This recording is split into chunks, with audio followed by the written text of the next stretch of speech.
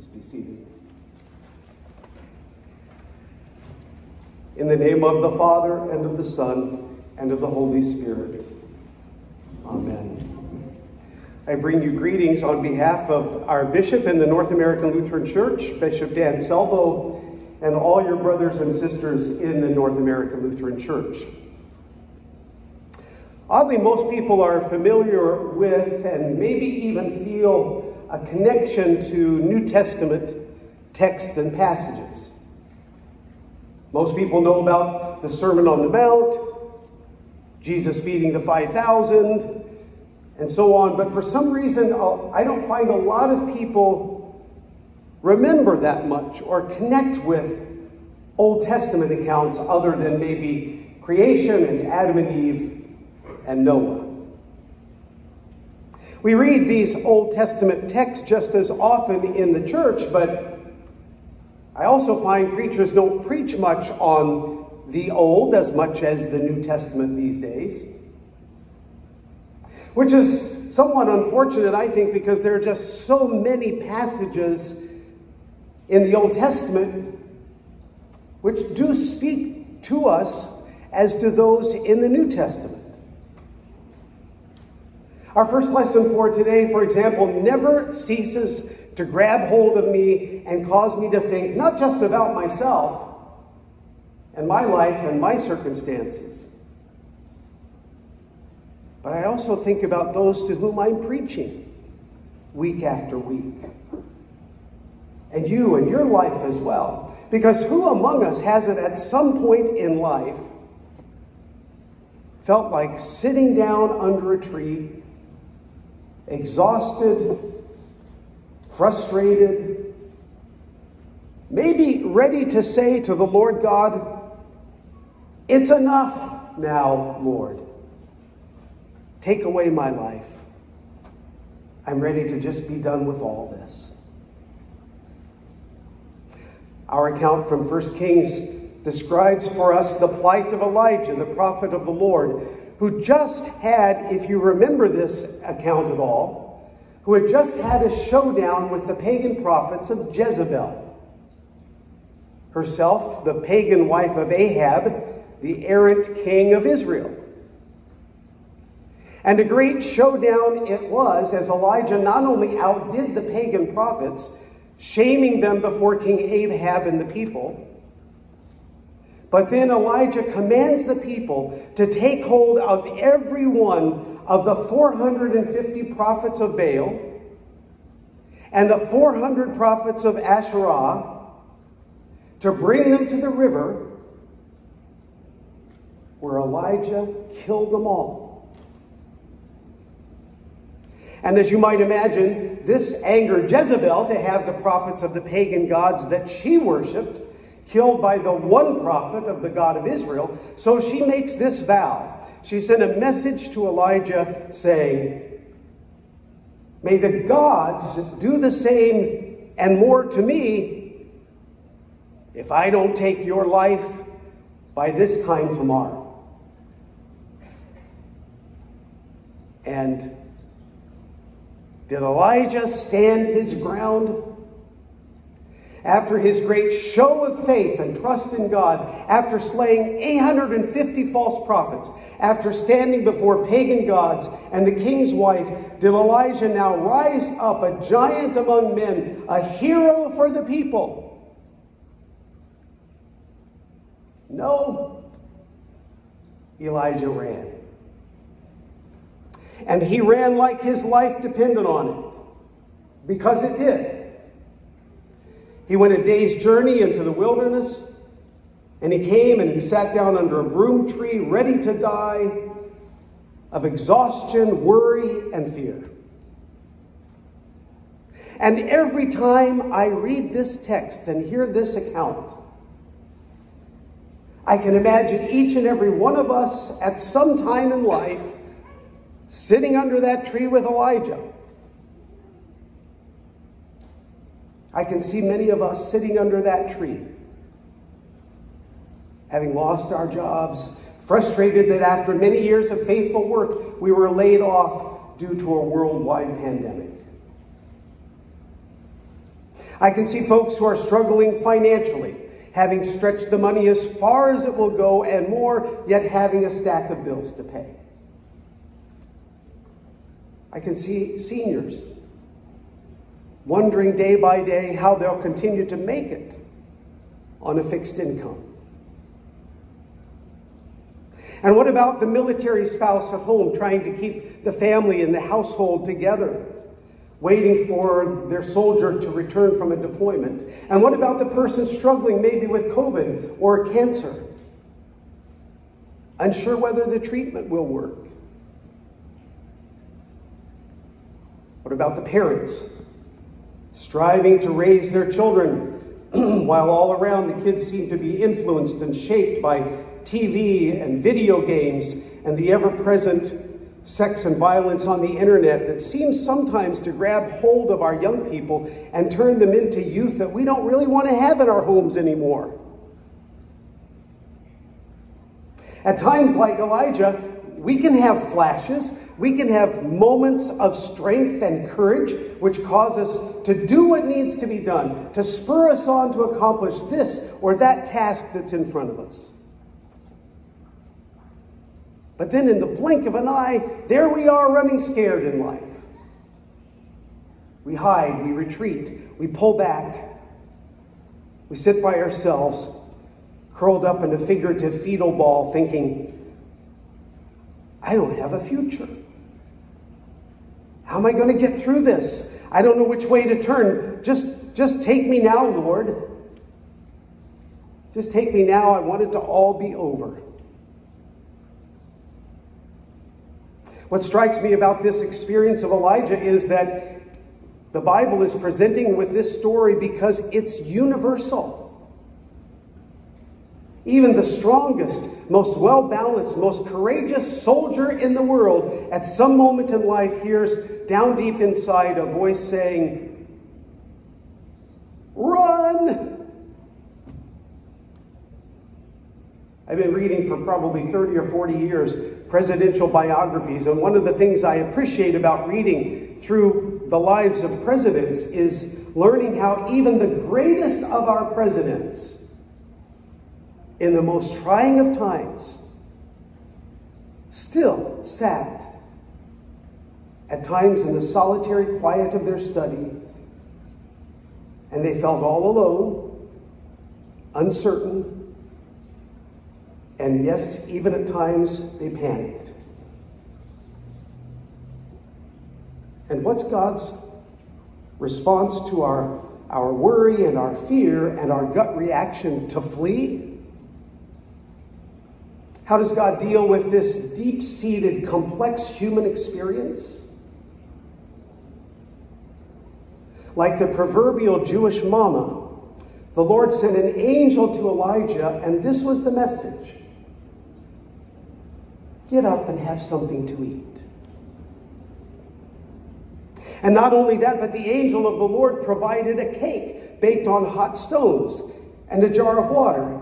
So Elijah got up and he ate and drank, but then he lay right back down again. So yet a second time the angel came to Elijah, touched him and said, get up and eat. Otherwise, the journey ahead's going to be too much for you. And then Elijah got up and ate and drank and went in the strength of that food 40 days and 40 nights. And where did Elijah go? To Horeb, to the Mount of God, to be in the presence of God. And where do we find that food? Is there still some food today that will strengthen you and me and encourage us and get us back on our feet? The German theologian Helmut Thielicke once told the story of a hungry man passing a store. A store with a sign in the window that said, "We sell bread." So the man entered the store. He put some money on the counter and he told the proprietor, "I would like to buy some bread." To which the woman behind the counter replied, "We don't sell bread." But the man said, the sign in the window says you do. Oh, no, answered the woman. We make signs, like the one in the window that says we sell bread. Truth is, bread isn't always found where it might seem to be. We see in our world today lots of places with signs that say, we sell bread. Maybe even it says, we sell living bread. People offer truth. They offer transformation. They offer redemption. When in fact, they're misrepresenting the truth and leading people astray.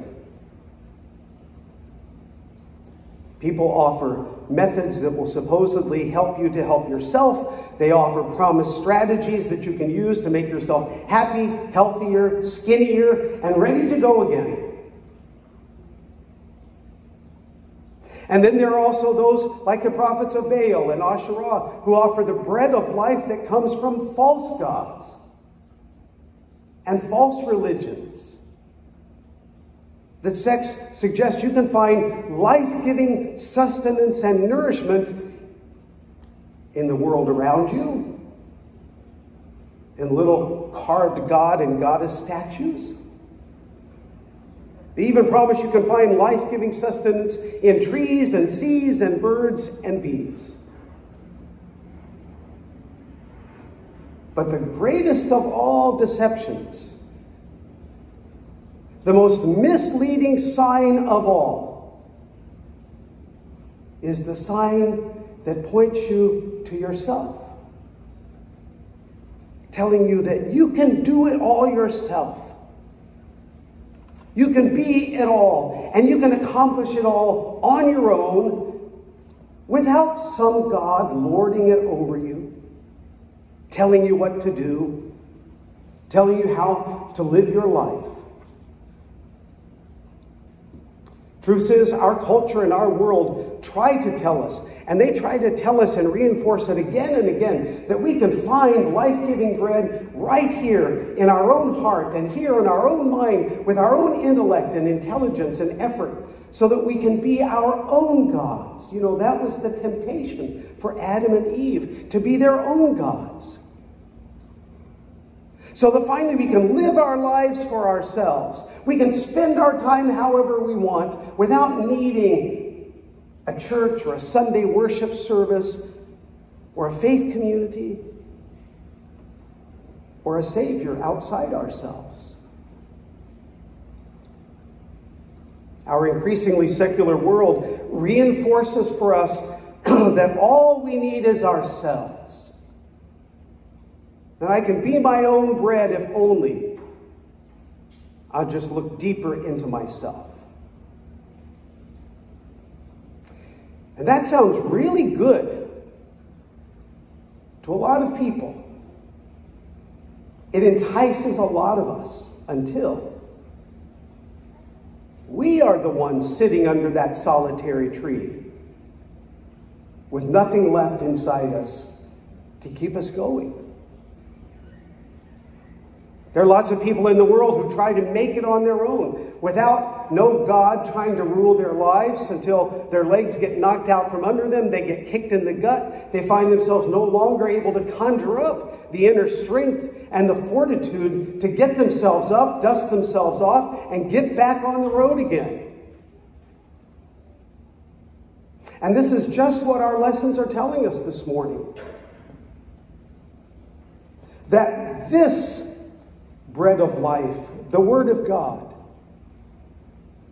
this food of angels, is the nourishment that will give us what we need to go in the strength of that food 40 days and 40 nights to the Mount of God.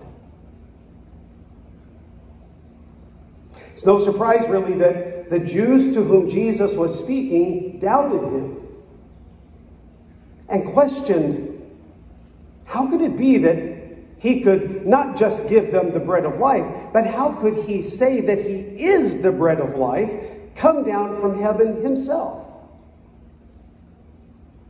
They had trouble believing in Jesus because they were also having trouble believing in the Father, which is why Jesus not only talks about himself as the bread of life, but offers himself as well, so that we may not just think about Jesus as the bread of life, so that we don't just have to ponder him, imagine him, meditate on him as the bread of life, as a philosophical concept. But he offers himself to us to take and eat, to consume, to have him be a part of us so that we can be nourished and strengthened for daily living. It's not just that Jesus speaks about bread of life, but that he gives us this bread, saying, I am the living bread. His presence, his person, himself in his words and in his deeds, in his promise to be with us always, even to the close of the age. But even more, he gives us his real presence. His very presence. As he said at the meal on Thursday of Holy Week, this is my body. And pours out his blood, saying, this is my blood of the new covenant. In the feeding of the 5,000, Jesus was holding up a sign that said, here is bread. In the Lord's Supper, Jesus says, take this bread. In the Lord's Supper, he provides the bread of life so that those who eat it will not just live, but live forever. Which Jesus makes plain, saying, I will raise you up on the last day. Whoever eats of this bread will live forever.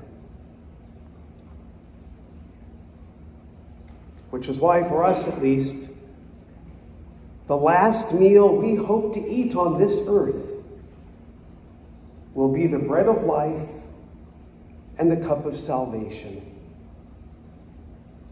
The Lord's Supper to strengthen us and give us the courage we need to be able to get through death and arrive ourselves at that Mount of God.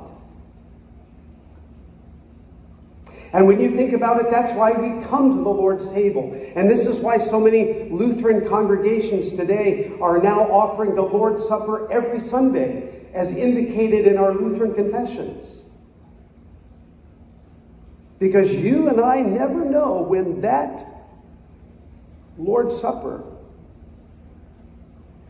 might be our last. So we want to have the Lord's Supper as often as we can because we hunger for Christ's presence in life. We need to be fed with Christ's presence because we never know when this Lord's Supper may indeed be the last you or I receive in this life.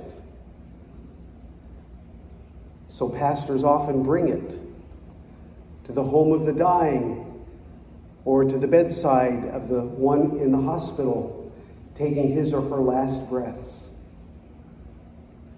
So we eat of it so that we can feast on the Lord's body and drink of the Lord's blood, so that in the strength of this food we may be ready for the journey. We can go the distance, however far we have left to go in life. Martin Luther said, the life of the Christian is simply this: one beggar showing another beggar where to find bread. So the angel says to you today, come and eat. in your life every day, feast on Jesus and his word. The living bread come down from heaven. Come and receive the word, which is Jesus, and then go and share that bread with other beggars like us.